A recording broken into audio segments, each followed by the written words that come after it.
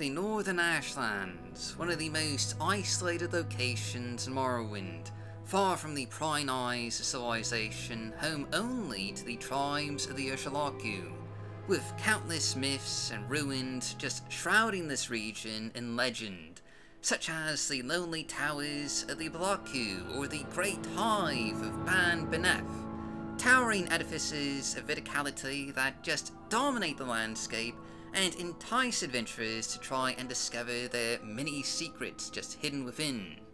And that brings me to today's mod of the day, or as I should say, mods of the day, because today we have two mods that we're showcasing, both inspired by the concept art of Michael Kirkbride, including Tales from the Ashlands, the Great Hive of Baan Binif by the Hive Mind, aka Random Pal, Sealoff, Vegeto, Lucifer, and Pikachu no TM, and Bal'laku, the Lonely Towers 2.0 by Kalinter. And as a note here, we have actually showcased Bal'laku, the Lonely Towers before, but quite a bit has changed in the very brief period of time, since our last showcase, so hence, we're showcasing it again. And there's a very good reason why I'm showcasing it with the Great Hive of Baan Binif, and that's because these two mods work perfectly together. Like, they complement each other in just such a way that it would be really insane to not use them together. They just combine seamlessly to utterly transform the Northern Ashlands. And not just adding these beautiful verticality-inducing locations to the game world, but also just massively improving the landscape of the Northern Ashlands.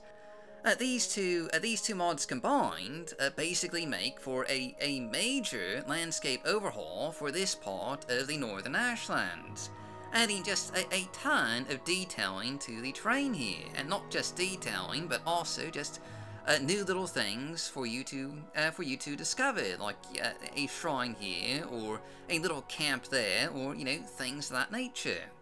And these mods are designed to work seamlessly with other major overhauls in this region, unlike the Valley of the Wind overhaul by Leowin, or Strider Burial by Numeral 21, or Koga Run Expanded by Team Dramaquama, or major dungeon mods like the Salt Gems of Binif by Melchior Dog.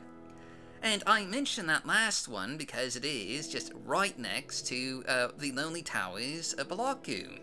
And also it is a bit of an underrated mod, and one that Melchior Dog might actually prefer that people forget about, because he hasn't updated it in years. And if there is one thing that I have sworn to do as a mod showcaser, it is to make sure that no one ever forgets about a Melchior Dog mod, especially if it means potentially tormenting him. But anyway, getting back to the Great Hive of Baan Binif and Bal'laku, the Lonely Towers, these two mods just really enhance the alien landscape of Morrowind. Like, these two locations fit in perfectly with the alien nature of Morrowind. And not only do they fit in perfectly with Morrowind's alien nature, but they also add a lot of new content. Both of these mods add new quests to the game and new activities for you to do. And the Great Hive of Baan Binif even includes a new dungeon by the deity of dungeon design, Sealoff. And if that isn't a selling point by itself, I really don't know what is. Not only is this just a fantastically beautiful and atmospheric verticality-inducing location just in the exterior world space, but the interior here is it is dripping with verticality. I mean, look at this beautiful, just alien-looking interior for the Great Hive of Baan Binif. You'll find a dark and atmospherically lit giant cavern with a single tree growing out of the ash, and a lot of cultural relics left behind by the Ashlanders, presumably of the Bal'laku tribe. This is a truly unique and special location to stumble across with just a superb level of atmosphere and detailing. Really, it almost, has a bit of a spiritual experience to it. And there is just quite a bit to keep you occupied here.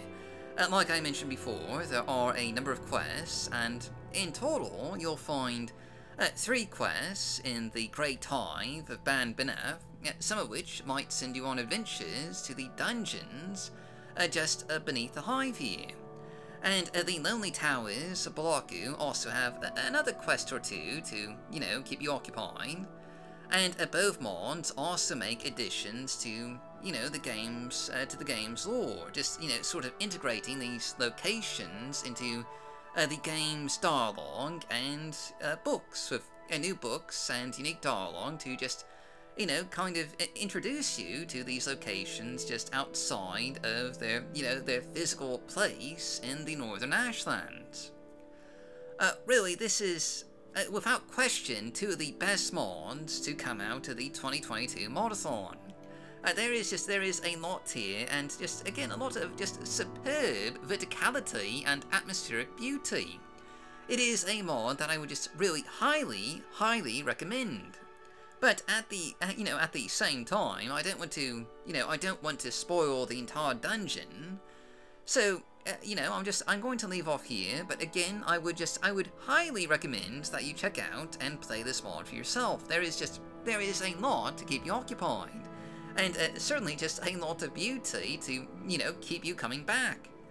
But anyway, that's just our mods of the day. So, as always, I've been your host, Dark Elf Guy. Thanks for watching, stay safe, stay healthy, happy modding, and I'll see you all next time.